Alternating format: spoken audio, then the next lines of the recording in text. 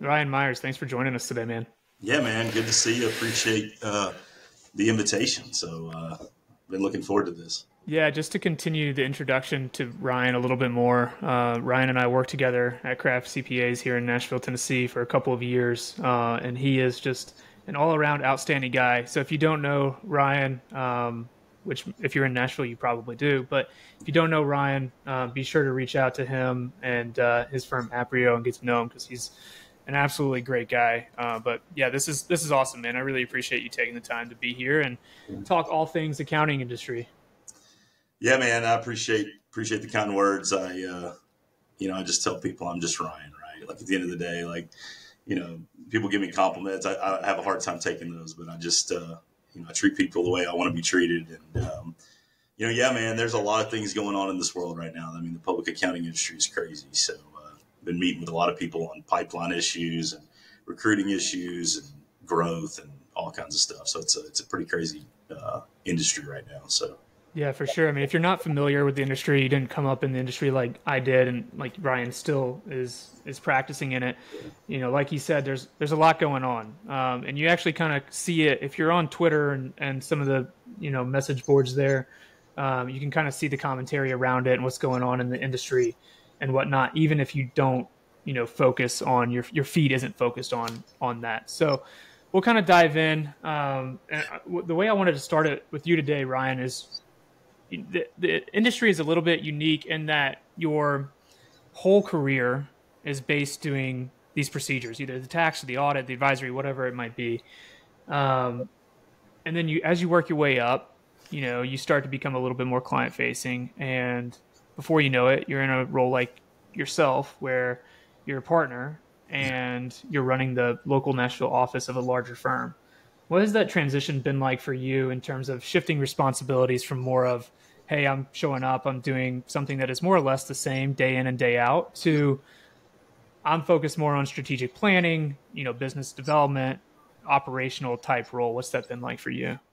yeah, I mean, I think a couple of things. So I mean, as of today, I've still not given up my audit practice. So, I'm still managing a significant book of audit work as well. So this has kind of been on top of that. So I think for me, the hardest, most difficult thing right now is finding that balance.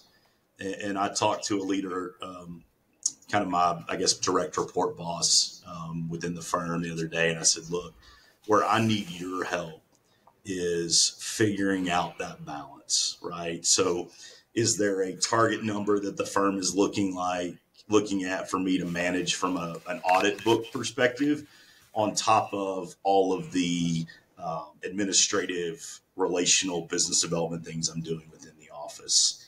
And every day I've started to learn that there's way more to this leadership role than I think I even thought there was. Because people do ultimately look at you, right, to get them answers, march them through some daily decisions, some, yearly decisions, and then potentially career decisions if they look at you in a mentor role. Something weird. I mean, I'm never thought I would be doing this, but Wednesday I went and toured 5 office spaces because we're looking for a new lease. And so it's part of my responsibility to find the next Aprio location in Nashville and what that looks like. And then I'll get to work through the build out process, right? So it's like I'm also like a real estate broker of some kind, I guess. And so I think really for me at this point, though, it's figuring out that balance. It comes with excitement, but it also comes with a lot more stress. I won't deny that aspect of it, but at the core of everything I do, both as the leader of the office and the audit practice, is people. And for me, it's how are my people doing? What is their mindset? Are they happy with their job? Are they, is there anything I can do to make their life easier? And so that's my main focus. My number one concern is my team. It's just that team has now grown from 5 to 6 audit team members here in the city to, I mean, right now I think the last number I saw we're at like 67 in the Middle Tennessee market of total employees. And so that's all. I've always been a big people person, and that's through relationships with clients, team members, all the like. And so, um, if you treat people well, the rest of the stuff will work out. Yeah, absolutely. I mean, that definitely comes through. And I think of our time working together. Um, and you weren't even in our side of the business, but during tax season, we'd be up there grinding away, and a happy face comes up and starts joking around. It makes the world a lot better and a lot more manageable when you're working long hours. But when I think about what I do in my role, and I think about the shift of mindset back and forth between more high level strategic thinking and then still in the details. And it sounds like maybe you're in that same area where you still have to, do the audit procedures and are managing that audit book, but you also have to be more strategic. That is a mindset shift that I think is incredibly underrated. And you can do one and you can do the other, Yeah. but going back and forth gets really difficult. How's your experience been with that? Well, and you know this as well as anybody, right? Like we have peaks and valleys in our year, right? So you've got the busy times, the slower times, the busy times, although I would say mine's more now. It's either busy or it's at least steady. There's not a lot of slow times. But the hard part to juggle, you're right, is, all right, especially like in a tax audit world, right? Like January to April, super busy, right? Like we all know that. You can't put down the strategy, though. And that's the thing I'm working through is, all right, I know I've got all these audits that have got to meet deadlines, but I've also got to keep, the focus on the market, the focus on, all right, what's our business development plan? Because as soon as, let's say, May 1st hits, we got to go back out and plant more seeds, right? So hopefully we're planting those seeds, though, January to April, so that we have food to harvest in May and going forward, right? So it's like, all right, plant the seeds. That's kind of what I've determined is January to April's, you try to grab lunches, you try to grab breakfast, a quick Zoom call with people to ultimately, be able to have like some real sit downs come May and June. And especially in our world, right, people that have a current service provider, they've spent a lot of time with that service provider January to April to get whatever their deliverable looks like out the door. Well, as soon as that's over with, they're either happy or they're not. And if they're not, I need to be there, right, to cushion the blow, right? And so hopefully, if I've met people along the way, once we get to the summer, it's time like, all right, what did your service provider do well or not do well? If they didn't do something well, what can I do to hopefully step into that place? And then, keeping my people focused the same way. A lot of people in my industry are CPAs, typical CPAs at the core, right? They're the practitioners who are great at, advising clients and stuff of that nature, but they're maybe not the biggest extroverted individuals who want to get out and sell and do those kind of things. So it's finding ways to help and coach them to get out and help execute that plan along with you. Yeah, absolutely. What about more on, the financial management side of the business, right? Like people meet us as CPAs and they're like, oh, you're great at running businesses, but we go in and a little bit different because I was on the tax side and audit and you're on audit, but, it's just a different level of evaluation, if you will, and analysis. What about in terms of running, your local Nashville office has created a mind shift for you and focusing on something completely different than going out and performing an audit on an industry that could be completely unrelated? Yeah, for sure. So somebody said, so a mentor of mine at Kraft from, let's say, honestly, at this point, it's probably been 14 years ago, right? A guy named Tommy Francis, he was a partner, probably even before your time there. He said to me one thing that's kind of always stuck. He said, Ryan, he said, doing audits is what generates the revenue. But number one, first and foremost, I'm a business owner. And he said, that was the day that I became a partner, that mindset had to shift, right? Yes, I've got to focus on bringing in the revenue to increase the top line, but I've also got the rest of the income statement I've got to manage, right? And the assets of the balance sheet of your business. And so we have a fundamental here at Aprio. It's called think and act like an owner, right? And so what that tries to encourage our people to do is throughout your decision making, whether it's, I mean, something as simple as like, all right, where do I go to lunch today? Do I go to a schwanky place like Bourbon State for a lunch and take a prospect, or do I, take them to, let's call it Doughbird down the street? So it's still a nice enough place, but it's not breaking the bank of the firm, right? And so it's causing us to have a steward mindset to the resources that the firm has. And so, for instance, and this is something that wild that happened recently. So all the bills of the office go through, a bill paying process online. And so I get kicked invoices through that process. And this invoice comes through, and it was from one of the local printer maintenance software companies. And it had a list. It was like $1,000 bill. It had a list of like 10 printers in the office. And I'd never seen one of them since I'd been the leader of the office. So I was like, you know what? I'm going to print this invoice off, and I'm going to go and just, the auditor in me is like, I'm going to go check to make sure we actually have these printers. So I go through checking the boxes. And first of all, we didn't have one of the ones that was on the list. So we were going to pay for a printer that we didn't even have. And then secondly, so I told my assistant, I said, hey, call this company and get them, to remove this printer and say, hey, we don't have it anymore. And then I'll approve the invoice. Well, they called and they said, hey, we have a contract with you guys, but we haven't even serviced you in like 4 years. So come to find out, we've been, since Aprio bought the firm that it acquired here in Nashville, we've been paying basically $1,000 a month for this contract. Now, granted, we would have been obligated through the contract either way, even if we wouldn't have canceled, because it was a termed contract. And the buyout was basically the same amount. So it didn't really wind up costing us any more money. But what we figured out was like, we've been paying this contract. Nobody had any idea. And then they weren't even servicing it. Like the guy said, literally the last time they had been out was 2020 to service one of the printers. And so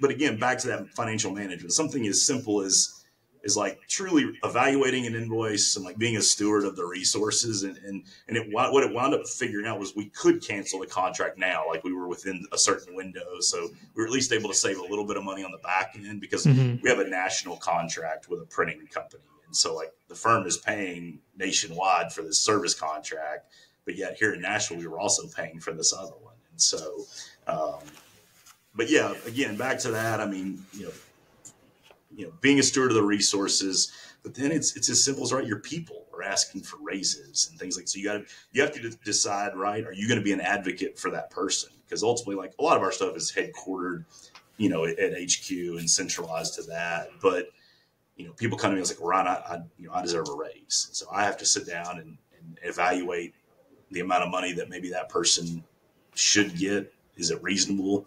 Are they really actually entitled to that money? Then I have to go make a business case to HQ to get that money. And so that part's been a little interesting, is like I'm a lot more involved, I think, in the financial budgeting and operations in the office too, I think, than I even knew I would be, just based on our corporate structure. So yeah, you're getting to see the other side of the things as, true employees that we would talk about, which is both good and bad. But maybe it makes sense when you get onto the other side, like the reasons why decisions were made, when we were complaining or whatever.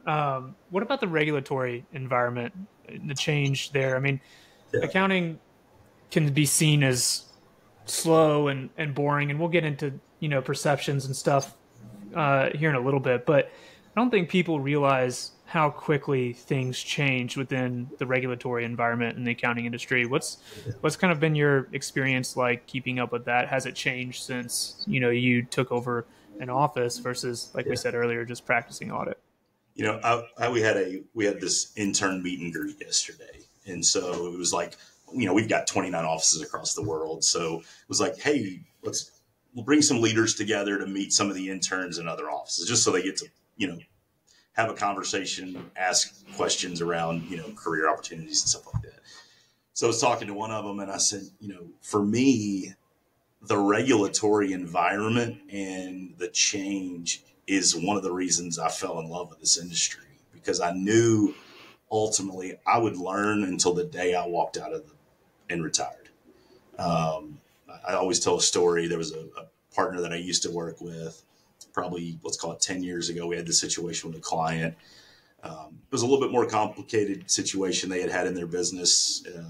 And I'd never dealt with one. And so go in his office, this gentleman's probably 62 at the time. And I said, hey, how are we going to handle this? And he looked at me and he said, Ron, I don't know. He said, I've been in this industry 40 years. I've never done one of these. He goes, so let's go dig in and figure out what it needs to look like. And so at that point, though, I knew that there would always be an evolution of my learning, right? I could be a lifelong learner in this work. But we were even talking again, related to what you were asking, and like, right, we got an election coming up this year, right? I mean, there's a high likelihood that one way or the other, there's going to be at least some tweaks to the tax code, right? Absolutely. An election doesn't go by that doesn't happen. Now they have to make an executive decision. Does it make sense to completely overhaul it, right? Like in prior years where you had the Trump Tax Act and those kind of things, but who knows what that necessarily will look like.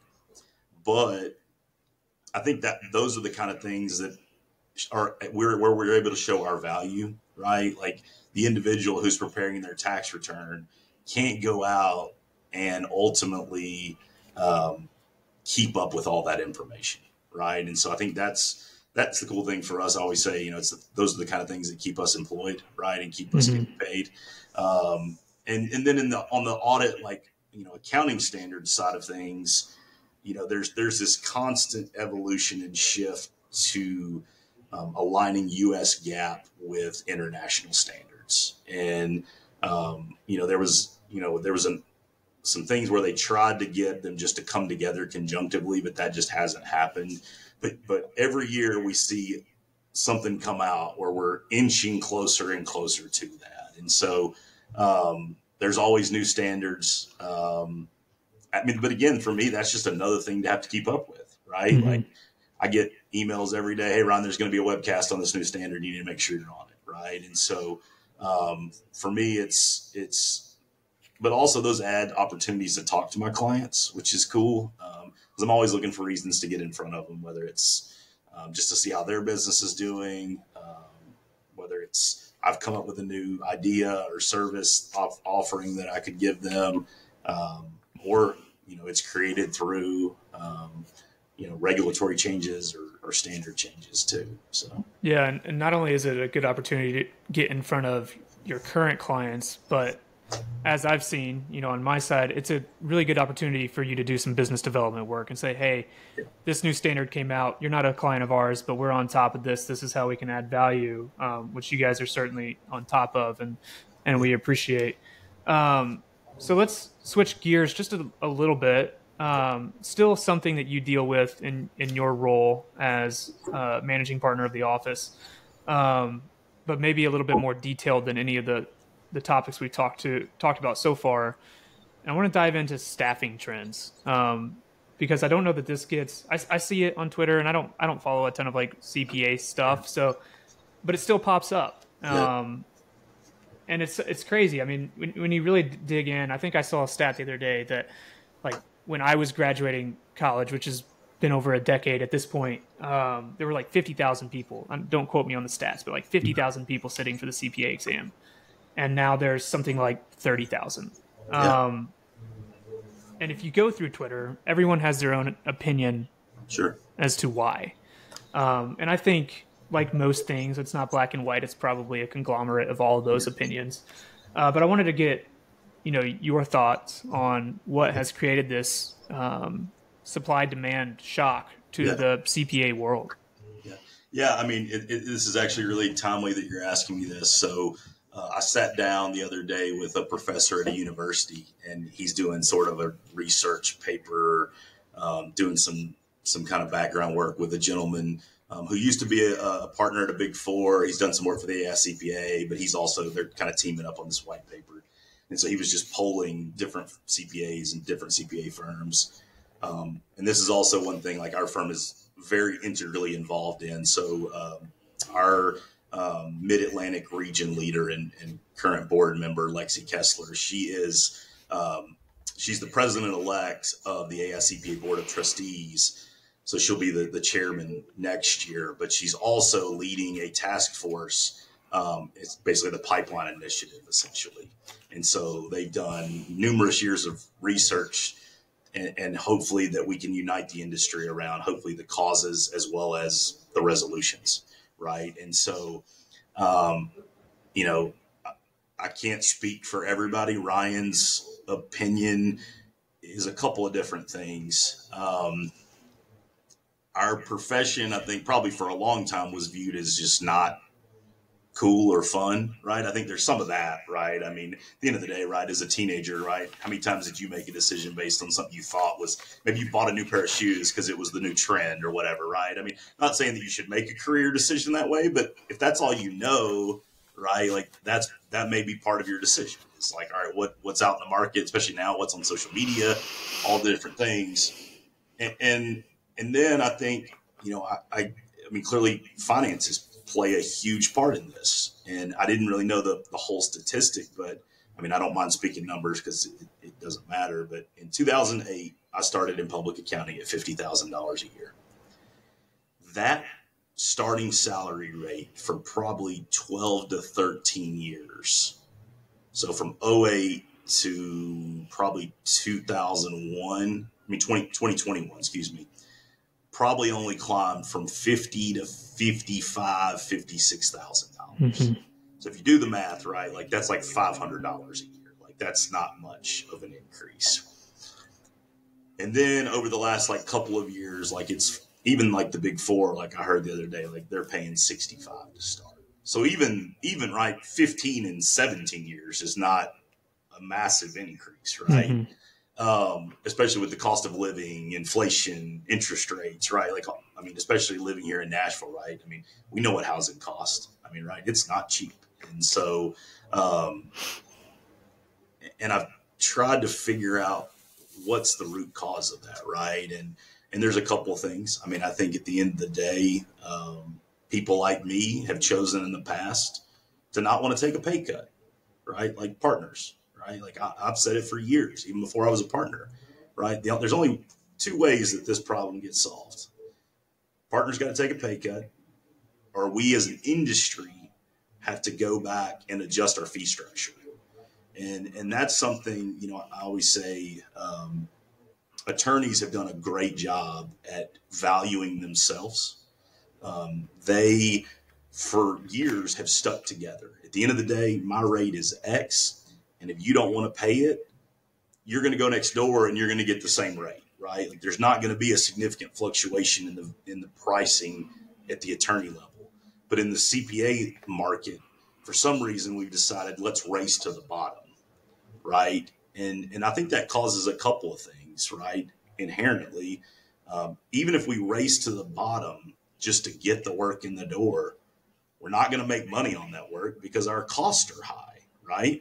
And then we're probably not going to give good service because that client, we're not making any money on it. And I've seen that in a couple of prospects I've gotten recently where I sit down with them and I give them my quote, right? What is a reasonable quote for me where I can make money, but not gouge them. And they look at me in the face and they're like, well, this is way more than I'm paying today. But I have to guide them and say, like, what's the reason you're changing, right? Like, why are you... And it's like, well, I'm not getting good service.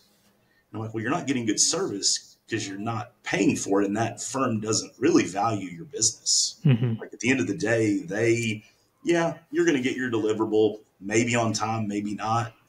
But you're not going to get that extra additional advisory value, timely responsiveness, those kinds of things. And so, my cost is greater.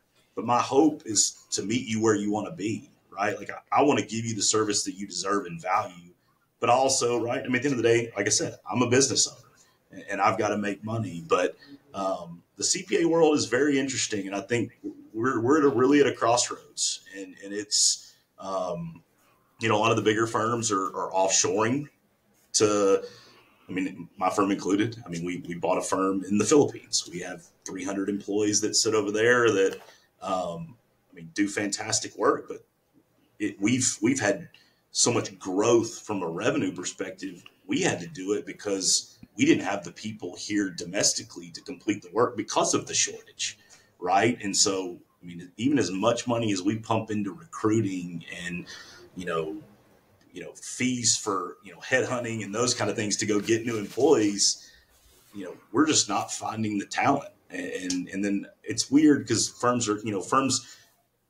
fight to the bottom for clients, but they're fighting to the top for staff, which is great. But then what happens within a year when you can't pay those people, right? Like you've to get them in the door, you've raised their salaries, but yet you're fighting to the bottom to get clients. And then, so that's going to be an interesting trend in the market as well.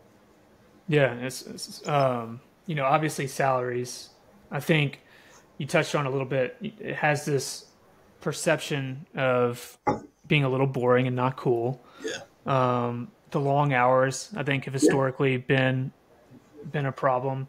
And then you've got the fourth one I think I see the most is the 150-hour CPA requirement. Yeah. Because you're talking, a whole another year of school to get that requirement.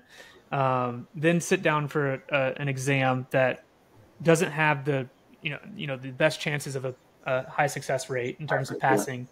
And then, coming out as a first year and making less than, the finance and tech friends that you have that go that direction. So, I don't think it's any one thing. I think, at least in my opinion, all those things kind of interact with each other in a way that has created this problem out of maybe not out of nowhere, but it just kind of seems to have came all of a sudden, if you will.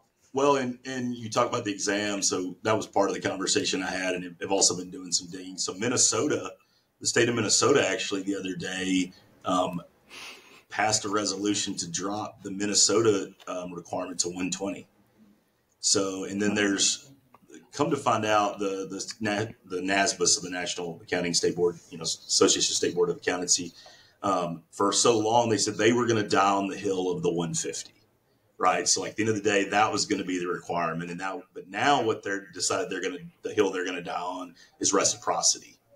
And so at the end of the day, Minnesota's dropped theirs to 120, but that's the only place you can practice. Right. Because if every other state has a different requirement. So ultimately at this point, what they're working on, and this affects a lot of things. It's not just the CPA landscape, right? It's higher education, right? It's student loans. It's right. Like it's financial in nature. And that was one of the conversations we had is, all right, if it's 120, what happens to masters of accountancy programs, right? Like how many people are actually going to go get a master in accountancy? I mean, I think you have one from this, correct? Right. Yeah. Like you did that to go sit for the CPA exam. You maybe wouldn't have spent that extra whatever amount of money to go get that degree. And so, that affects the dollars and cents of the universities. And so, there's a lot of things at play here that they're talking through currently. And one thing we've actually done from a financial perspective is we've partnered with a university. So if you were one of our interns and you want to get the 150, but you're like, man, like, $40,000 to $50,000 is impactful, right? We've partnered with a university where we will pay basically for you to get the classes. So you don't get a master's degree at the end of it, but you get like a certificate. And so there's some universities that are looking at doing that where it's like, yeah, we'll add a couple of higher level accounting classes, but really it's just the requirements to get to that 150. It's fairly short term in nature. They've made it relatively inexpensive. And so that's a partnership with the AICPA as well. So, I mean, I think there's a lot of avenues that people are looking at. I will say my hope is that it doesn't devalue the CPA. And I think that's been people's fear. Because I remember when I passed 15 years ago, I looked at my wife and I said, honey, I may not always have the perfect job or the job that I want, but I know with this security, I'll always have a job. Right. And so, that was a good feeling. There is something proud to be, to say like, I, studied, I took this test, I put in all these hours, and then, that there's a benefit to that. Right. And there's there's something to be said that stands out. Well, you're a CPA, and there's a mindset, especially I know with the older generation, like I tell like my parents' friends that or whatever, right? And it's like there's a pride there. Like they're like, wow, you're a CPA. Maybe not as much today as much, but for sure as I was growing up and those kind of things. But also the public accounting industry for a long time, it was the carrot, right? We dangled this carrot of partnership and big money, right? I always, when I came out of college, there weren't a ton of people making $50,000 a year. So that was good money. Like I was pleased to get it, all the things. But as I slowly worked up the ladder, I had a ton of friends making more money than I did. And, I'll just speak straight because that's who I am. Like they weren't more talented than me, more intellectual than me, but maybe they were just in an industry that, kind of rewarded quicker, right? Mm-hmm. And so that was always a frustration of mine. But I knew if I made it to the end, a lot of people wouldn't make the money that I would at the end. People don't care about that as much anymore, right? It's very much more about today and the value that I can get today, but also like, people value things differently too, right? Like more time off, more time with their family, flexible work arrangements, right? Like things look different. It's not as much about the dollar.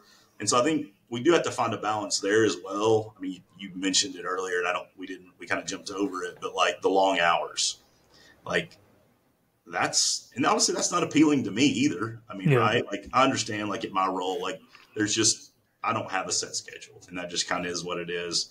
But, I don't want to beat my team into the ground. Right. And so I do think we do a good job of setting expectations and providing flexibility.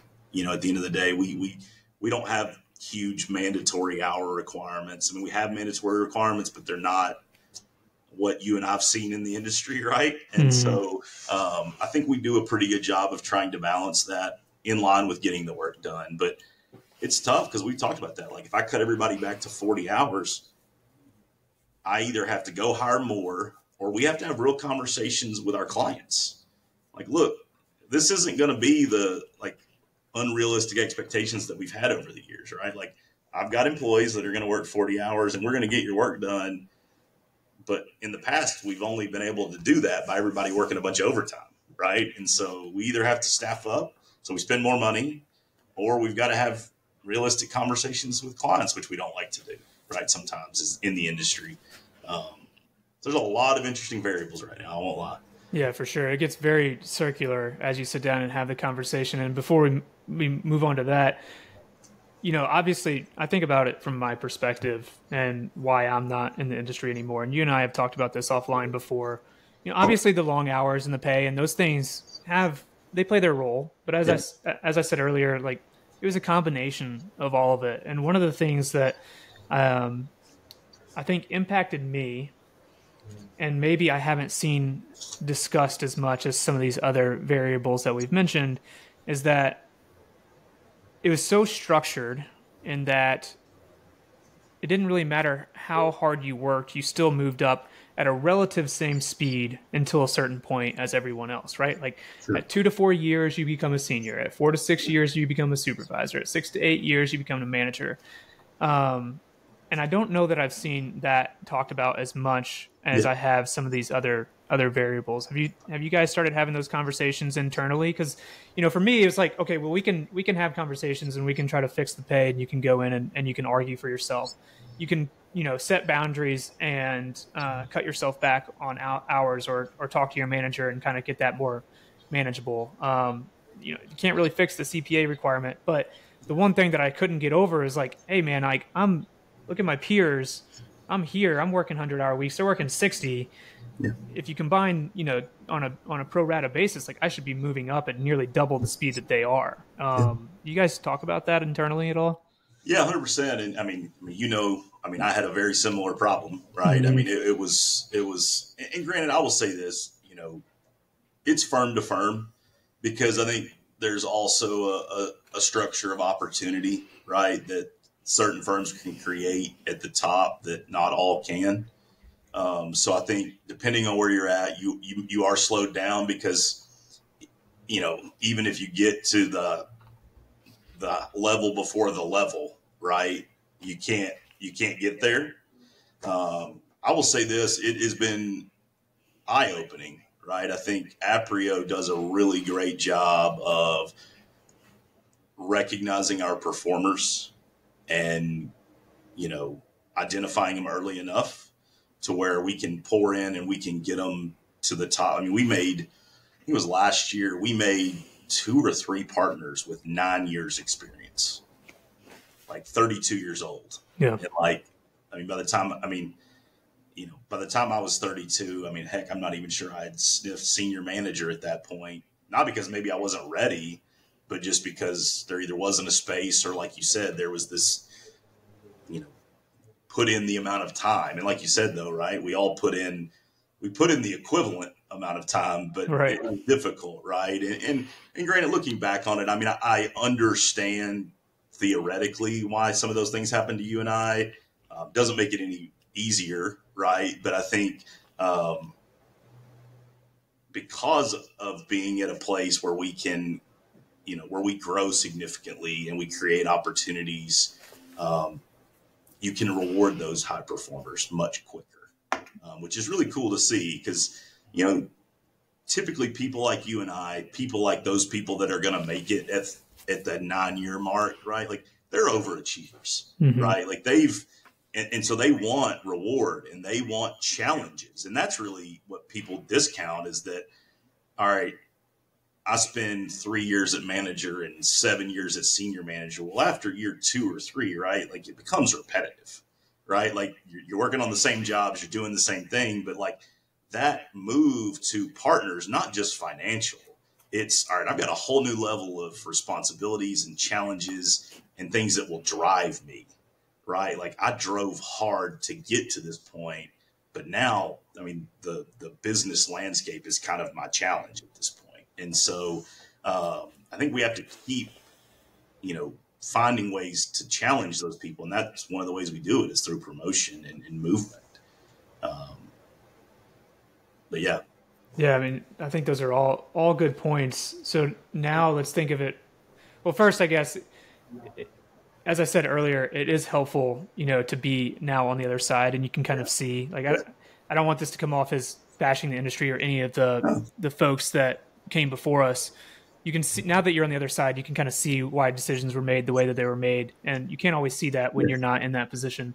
But then on switching gears just a little bit, if you're a business owner and you're listening to this conversation, the one thing that you might be hearing is my fees are going to go up. They're having staffing issues. The demand is still high. The demand for accounting services, whether it's audit, tax, whatever, are still high and growing. Yeah. And you're having these staffing issues. You've got to be able to pay your people. You've got to find a way to strike this work-life balance, or it's just going to continue to get more and more difficult to find good people. What do you say to those business owners that are worried about their fees going up and looking at someone like Aprio to come in and play a role? Like, what's the value there?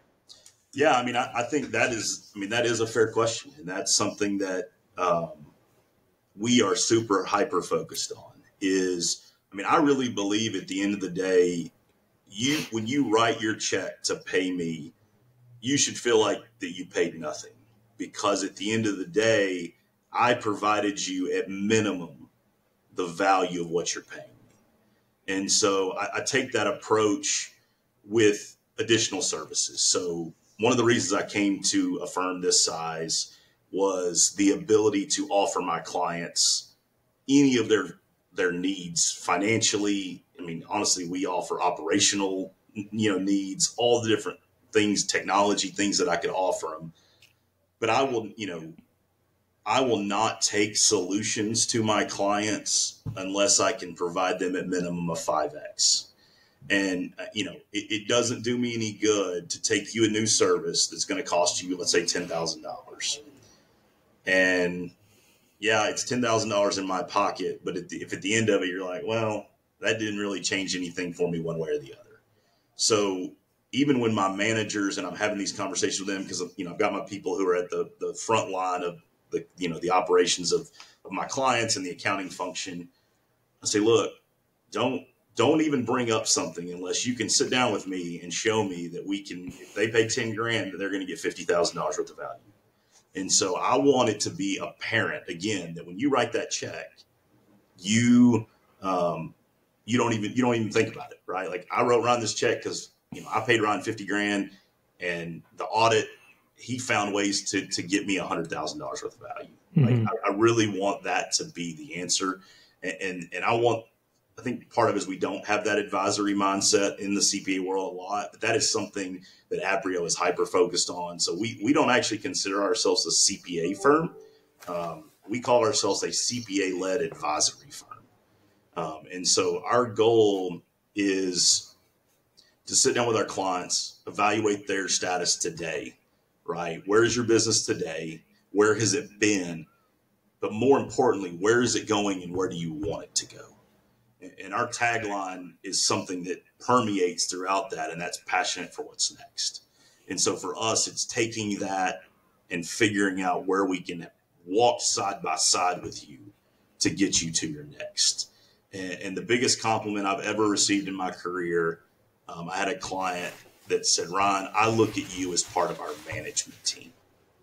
And so you're not an outside third party, you are us.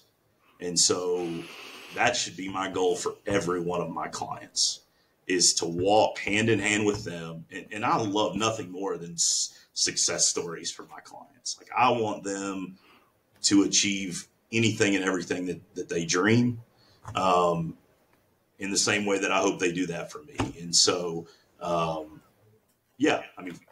if fees go up, which, maybe that is the answer, right? I don't know 100% what the answer is. We're definitely looking for other ways to where that's not the answer, right? Maybe there's ways we can save money on our end that ultimately leverages it. But, and I will say, not to dive too far into this, but that may happen because industry consolidation too, right? Like, I think everybody sees that in the CPA landscape as well.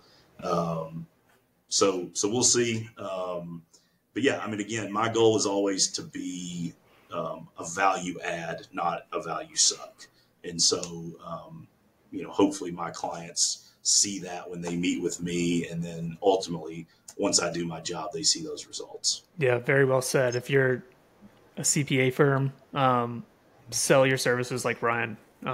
Very, very well said and very well articulated. So then we've talked about all these issues, and let's maybe dive into more of what could be a potential solution, but it is also a double-edged sword, and that's tech. Yeah. And what I mean by it being a double-edged sword, it's very expensive, as you well know. Yeah. But I was literally asked yesterday by one of my coworkers. He sits 2 desks over from me. He said, how long until AI does all of our tax returns? Yeah. I don't know, man. This has been a conversation since I joined the industry. Yeah. Is it becoming more real? I think so. It's becoming more real across all businesses. But I still think we're a long way away from that. And it doesn't solve some of these other issues like, the supply demand from staffing and things like that immediately. It may over time, give it 20 years. Yeah, it may right itself. But it hasn't yet. And I don't see it fully correcting it in the next 5 to 10. Yeah. But what are you seeing on that, tech side of things? How is it impacting the industry? Will it fix the staffing problem? Or is that always going to be kind of at play, and we have to fix some of these other solutions or other problems first? What are your thoughts there? I think everybody views it differently. I personally hope it is done in unison with, right? Like, we definitely have some core issues that we need to fix, right? The salaries, the long hours, figure out whatever we're going to do with the CPA exam, right? But I think about technology, not just from we're investing in it heavily. Actually, we had an audit partner call the other day about 2 new things we're bringing online. And when we get pitched the ability to, buy a technology, they always tell us how many hours it's going to save, right? Because at the end of the day, and so like this new one was, something as simple as AR confirmations, right? Like if you're a business owner, maybe you're a CFO, like that gets audited, right? Like you've seen that. Like people send AR confirmations out to verify balances. And this one, the tagline was like, this will save you. Basically, it was one person. So right, you're going to invest X, but it's gonna save you, let's call it, $80,000 in staff cost or whatever. And so, we kind of had those conversations. But also, I think technology makes our industry appealing too, because the younger people, I hate to sound like an old person, but like the younger people are intrigued by technology, mm-hmm. right? And so if they get to operate AI in these new softwares, maybe it all kind of solves itself together, right? Like, all right, well, these are some cool things that we're doing over here in the accounting world, right? And so I don't think it will ever eliminate the human, right? Like we're always going to have people that are, especially like at the manager and partner level, right? Like, yeah, maybe AI eliminates some menial tasks, but honestly, our staff don't like doing those things anyways, right? Like you're for you as a tax practitioner in life's past, right? Like, yeah, you didn't like plugging in all the 1099 information. You didn't want to do that. What you wanted to do ultimately get to was like, all right, can I look at my client's tax return? Is there ways I can help them save money? Can I, what value can I add? I think people inherently want to do that. They don't want to do the data entry stuff. So I do think, yeah, over time, AI will help with that. And honestly, it's been doing it for years, right? Like there's programs like for tax work, like SurePrep. So like, you scan in all the 1099s and basically it data entries all the stuff for you, right? Like there's certain softwares that, even the staff get a tax return that's 80% filled out when they get it, right? Mm-hmm. So I think, yeah, they're going to be, especially over time as we evolve and get smarter and more technology, like it's going to start to eliminate those menial tasks. But hopefully that's ways that we can also maybe save our clients, right? Like we're going to invest some. But I think what will be interesting to see is what the profession does with that from a market value, right? Like, all right, yeah, we're spending a lot of money up front. And I can tell you that bill is big.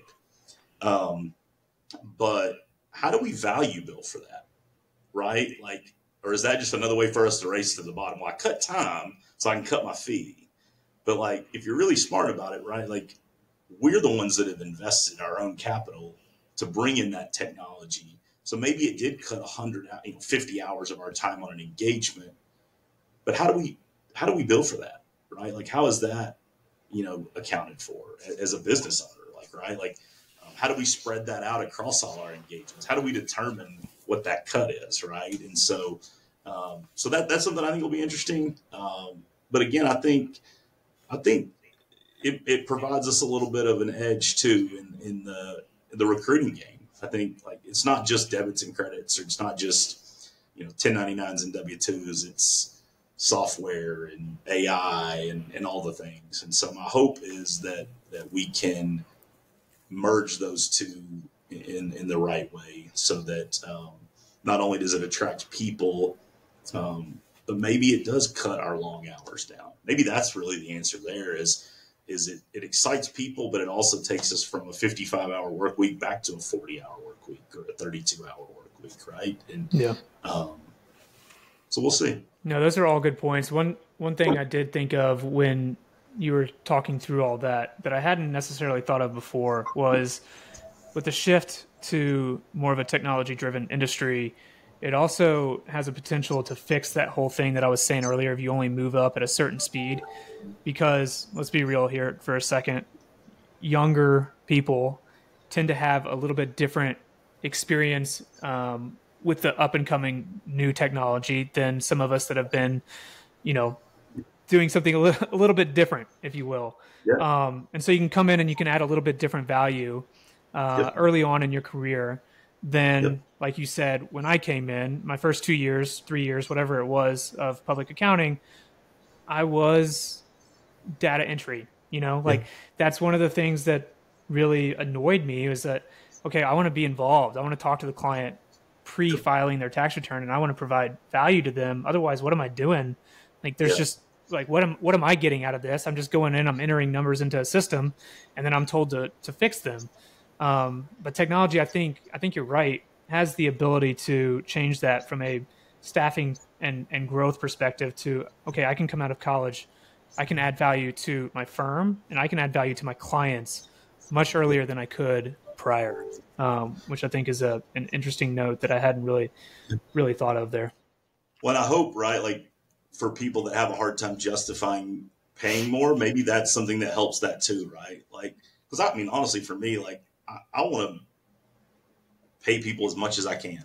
Like, honestly, I genuinely do. Like, um, I want to make impacts with people and with families. And if there's a way I can pay more, I want to. And so, if that helps people that can't quite wrap their head around that, do that. Like, hey, look, these people are coming out with a different skill set, right? Like, granted, just speaking straight again, like we had a new technology come out last summer. And I was like, oh man, just something else I got to learn. Right. And so I went to my team, just quite honest with you. And I was like, hey guys, like, I need y'all to just figure this out and then tell me what I need to know. Right. Like I just didn't have the bandwidth to be able to dive into that. But for them, it's like, it's stuff they've been kind of looking at and dealing with since college. Right. And like, yeah, I missed that gap, right, in education like that. I mean, yes, I've tried to keep up as much as possible along the way, but that wasn't something I learned in a classroom setting. Mm-hmm. And so they did, whether they, part of their stuff was taking an IT centered class or data analytics, modeling courses or things of that nature that I didn't get, 20 plus years ago or whatever. Right. And so, I'm going to need those people going forward. Right. And so hopefully that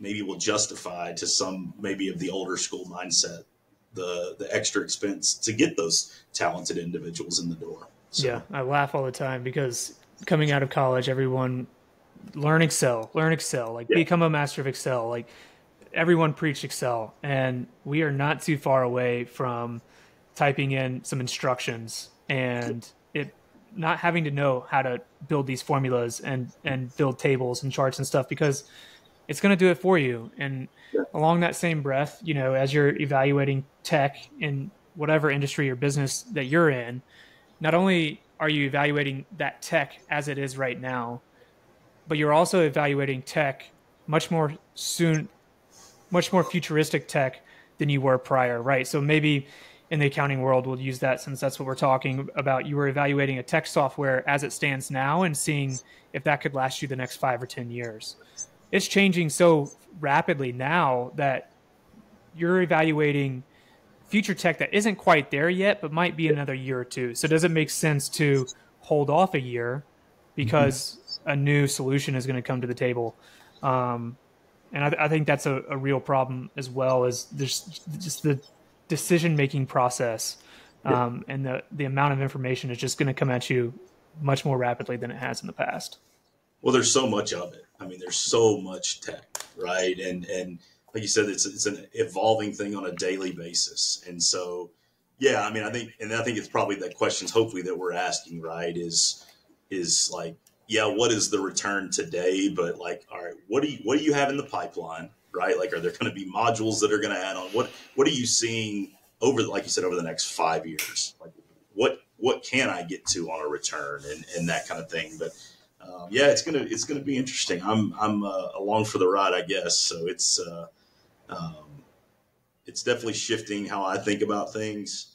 But also, I go back to it's that always learning mindset, right? Yeah. It's being able to see new things, dive in, and really continue to learn. It's just an evolution. So yeah, absolutely. Well, I think that's a good place to wrap it up. If you're still with us and you listen to 54 minutes of accounting, God bless you.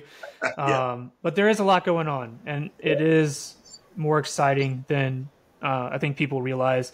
I think just to use real estate, since that's the world that I operate in, if you go back to '08, some of the places that were impacted the most saw the most growth afterwards because they could start fresh. The accounting industry, I think, saw some very impactful COVID experiences, right? Like COVID impacted the accounting industry and how you guys staff and whatnot in a very prominent way. And I think the positive of that is that you will see some amazing growth within the accounting industry. And so if you're listening to this and you're trying to figure out, okay, well, what do I want to do with my career? Maybe accounting isn't so boring. Yeah. Maybe check it out. But that's where we'll end it there. Ryan, thank you for the candid conversation, man. It's always a pleasure. And I think we have a couple of follow-up topics from this conversation that we could circle back and do this again. Yeah, man, I'd love to. Appreciate the time, and congratulations on your new family and everything you're doing, personally and professionally, and all your success. It's cool to see at least from a little side ledge, and hope to watch you keep going further. So yeah, great to talk to you, buddy, and best of luck. I appreciate that, man. God bless.